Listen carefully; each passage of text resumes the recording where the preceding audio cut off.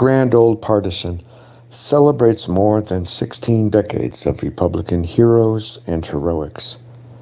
Today, I denounce Democrat depravity.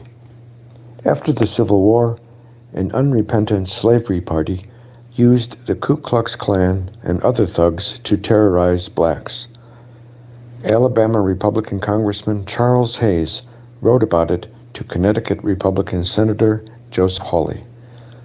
The letter, dated September 7, 1874, was widely republished.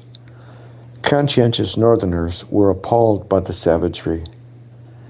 Quote, "The spirit of rebellion against the laws and government of the United States, to extinguish which so many brave and gallant men laid down their lives, still exists in the hearts of many misguided people. They embrace every opportunity to commit deeds of lawlessness and crime that are everlasting stigmas upon the fair name of the nation, and an open insult to the flag of our country. I had fondly hoped that the reign of terror in the South was over, and that peace, goodwill, and prosperity might henceforth reign supreme. In this hope, I was sadly disappointed. Today, riots, murders, assassinations, and torturing for the purpose of terrorizing the true friends of the government are more common than they have been at any hour since Lee surrendered to Grant.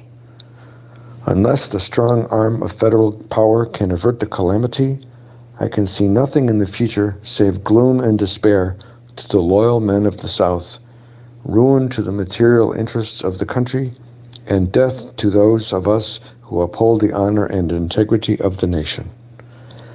As long as life lasts, let me appeal to my northern friends to stand by and protect those sable sons of the South, who have never sung a song unless it was one dedicated to liberty and to union.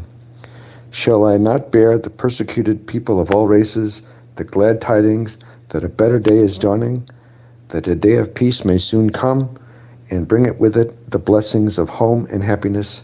It is my sincere desire. Back to Basics for the Republican Party is my civil rights history of the GOP. To quote the book, "The more we Republicans know about the history of our party, the more the Democrats will worry about the future of theirs." For more information, see grandoldpartisan.com.